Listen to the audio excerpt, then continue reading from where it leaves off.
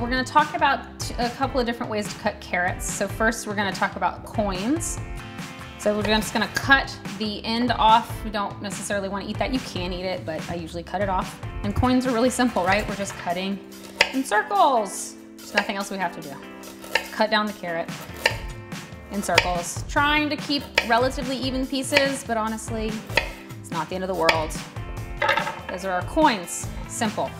Now our pieces, again, I'm gonna take the end off. If you wanted to, you could go ahead and peel these. I don't like to. I think that there's a lot of good stuff in the peel.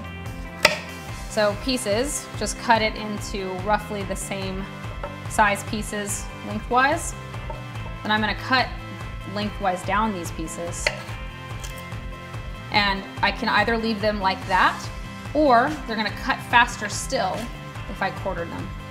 That is really your call. I'm not gonna tell you which one to do. It also kind of depends on how you like it, and maybe switch it up.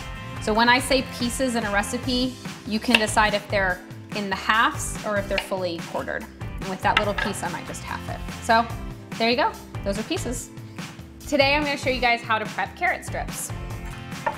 Cut off the end, then just cut it about halfway down. If this was this extra long carrot, I might cut it into thirds instead.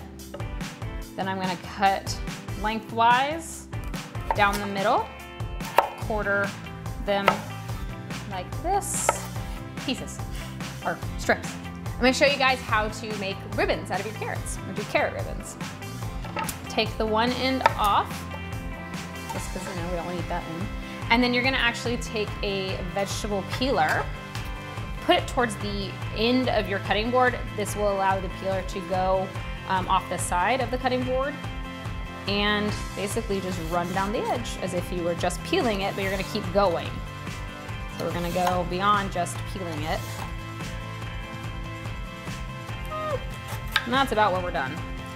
So there is your ribbon carrots. That goes so pretty. I love those so much. And then what do you do with this? Well, honestly, what I would do, just eat it.